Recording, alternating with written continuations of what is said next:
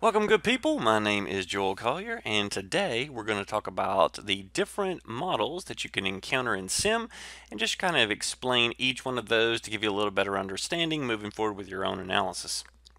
So the first one we're going to talk about is the measurement model.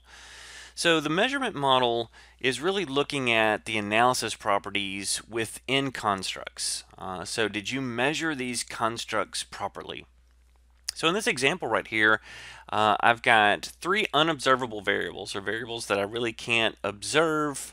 That's why they call them unobservable, which is adaptive behavior, customer delight, and word of mouth. Well, how do you capture these unobservables? Well, usually we're asking like survey questions. So in this instance, adaptive behavior, I had 5 survey questions listed as adapt 1 through 5. Customer delight had 3 survey questions, and then word of mouth had 3 survey questions. And so those squares, if you will, are the observables that are supposed to capture the unobservable construct itself in our model. Well, the measurement properties, what it's doing is looking really within each construct. Did you measure it properly? So with each one of those items with adaptive behavior, is it capturing the unobservable construct? Are those items, consistent? Is there validity in this standpoint? Do they all kind of converge on that concept? And is it discriminate from others, maybe even similar unobservable concepts that are there? When you're assessing a measurement model too, SIM treats all of your unobservables as independents. You notice that there's no kind of paths going from one construct to the other. We're not looking at structural paths between constructs at this point. We're just looking within. And so AMOS treats all of them as independents.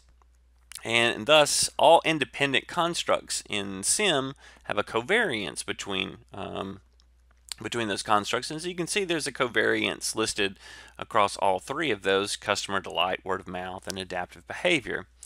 And so again, at this point, we're just trying to assess, did I capture the unobservable construct with my measures? And that's really kind of the measurement model. Now, the next model that you might encounter is what's called a path model. So once you've kind of established your measurement properties, now you're looking to determine what we call structural paths, or paths between constructs. So we're not looking within anymore. Now we're looking across constructs to say, well, does one construct influence another one? And in a path model, what it does is it basically takes your unobservable construct and it converts it into kind of a composite score. And if you're not familiar with that, basically what it does is it takes the score, like for instance with this adaptive behavior, we've got 5 items that have measured it. Well, it will take the score for each one of those, and then it'll just take an average of it. So instead of having 5 different scores for adaptive behavior, it basically comes up with one score, the average of it. And now you can notice that it's not an unobservable, it treats it as an observable. And what a path model does is it takes all those measurement properties and creates kind of this composite score, and then it really just looks at the relationships across constructs. The downside of this is you're ignoring one of the biggest strengths of SIM, which is that it assesses measurement error and can account for that kind of variance. Well, you're not really doing that when you get into the path model. And this is very similar to how you even see kind of regression done. It does a very similar way in that it kind of creates these kind of composite variables.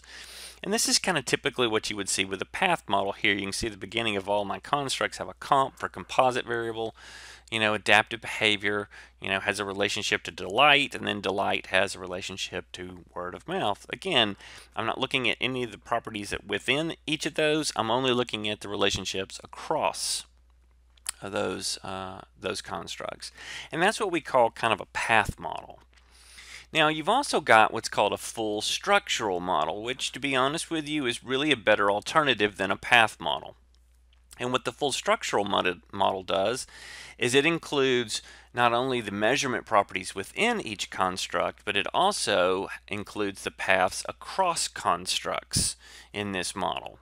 So now not only are we assessing all of the measurement properties of like adaptive behavior and the error terms within each one of those items, but now I'm also assessing its relationship across constructs too.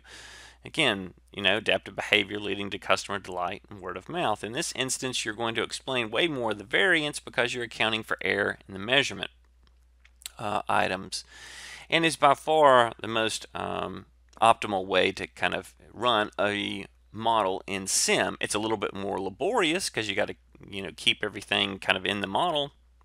It's not as simple as a path model, but oftentimes you'll find you'll get a little more optimal results this way because, again, you're explaining more variance. The other model that you can run into is what's called a mediation model. And so what this does is, let's say you have a predictor such as adaptive behavior, and you think, well, adaptive behavior is going to influence word of mouth, but you also might think that maybe it actually has its influence through kind of a third party or a third construct. So in this instance, you're trying to assess kind of the mediation properties. Does it mediate through something else to word of mouth? So in this instance, you can see by the model, I've got adaptive behavior going to customer delight and then delight to word of mouth. So I'm assessing, is customer delight a mediator of adaptive behavior to word of mouth? And it really kind of follows that indirect kind of path. So I'm assessing the indirect effect, and I'm also assessing the direct effect to see if both are significant or maybe even one. Now with this mediation model right here, I've only really got one mediator. But what if I had multiple mediators too? So the term is called a parallel mediation model. So in this instance, I've still got one predictor variable, that adaptive behavior, but now it goes to two kind of different constructs that are acting as kind of mediating properties. One is that still customer delight going to word of mouth, but I also got another one in here now, which is like gratitude perceptions. And so, one of the things too that you're going to have to kind of assess now is not only the mediation for each kind of path, each one of those indirect effects. And that's the reason why it's called parallel, because it kind of splits, if you will. And now you're assessing, does the indirect effect go through customer delight, but also does the indirect effect go through gratitude perceptions? And do both of those, lead to word of mouth? The other kind of serial, other type of mediation that you might run into is what's called serial mediation. And in this instance, you have multiple mediators in kind of a path or a chain. Sometimes you hear it referred to as a chain mediation, where in this instance, you've got adaptive behavior leading to customer delight, and then that mediator leads to another possible mediator, gratitude perceptions, if it was modeled this way, and then to word of mouth. So it's actually mediating through multiple mediators, and that's what we call kind of serial mediation. The other kind of model that you can run into with AMOS, and even just SEM in general, is what they call higher order models. And what this is usually you've got some unobservable constructs that will form kind of this higher order kind of concept. So here's an example of what this might look like. So if I was trying to capture the term unique experience, or how unique was the experience that you had, and this was like from a restaurant setting. And then I might say, well, unique experience is really made up of other constructs. It's like surprise, like were they really surprised when they came in there? Oh, that was really unique. Or maybe it was empathy, so maybe they're very empathetic to me in my situation, and I had like 6 kids, and I could tell things were going crazy, and it was just kind of a unique experience. I went and got it somewhere else. And so in that instance, you have these kind of constructs that form kind of a higher order concept. And usually they'll term that the higher order, the one that's kind of being encompassed by this, they'll call it a second order construct. Sometimes they'll refer to it as a higher order construct, but probably you'll hear it more often used as a second order construct, which is being formed by first order constructs, so constructs that are at the very kind of first level. So in this instance, surprise and empathy would be first order constructs, and the unique experience would be a second order construct. The other thing too that you'll see, even especially with higher order models, is you'll see the term formative versus reflective different models too.